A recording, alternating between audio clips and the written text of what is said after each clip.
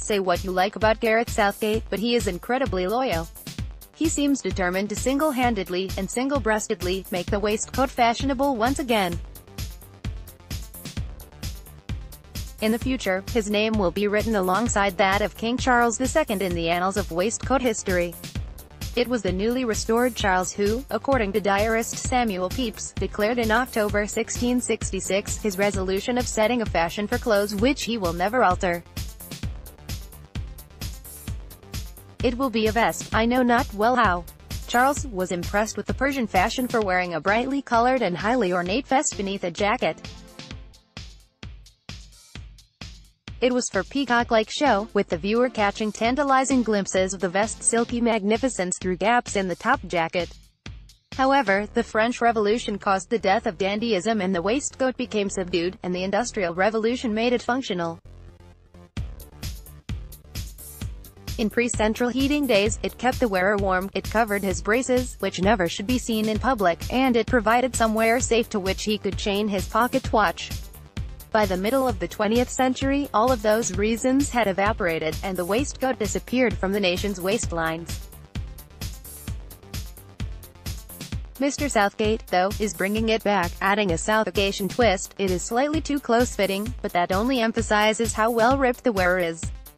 Exclusive in-depth analysis for this column of the Northern Echo's photo archive shows that, just as Mr. Southgate's coaching techniques were honed while he was Middlesbrough manager between 2006 and 2009, so were his sartorial skills. Our research, i.e., I've looked at a couple of pictures, shows that, in his early days, Mr. Southgate just wore an ungainly grey suit with a red and white Boro Club tie flapping about all over the place. As the Teesside winters bit, he began pulling on a grey pullover underneath his suit jacket.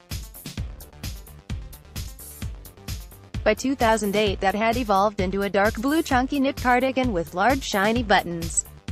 It was irredeemably naff. It was the sort of item of apparel that, as a schoolboy, you would only wear under sufferance because your nan knitted it. Now, though, we can see its true place in history. It was the beginning of the thought processes that changed Mr. Southgate from ill-dressed mummy's boy into a trend-setting fashion icon which mirrors his transformation from a mid-table club manager into a World Cup-winning tactical genius.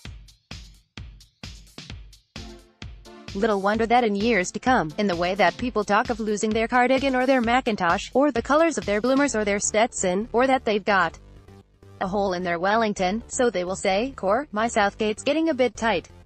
Many thanks for the words of comfort following last week's column about my bout of gout.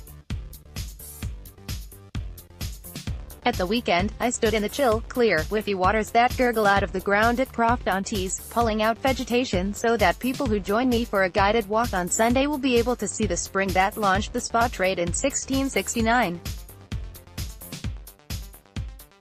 Miraculously, the swelling on my gouty ankle has subsided. The naproxen anti-inflammatory tablets may have had something to do with that, and the walk to the waters will begin at 1 p.m. from the village hall.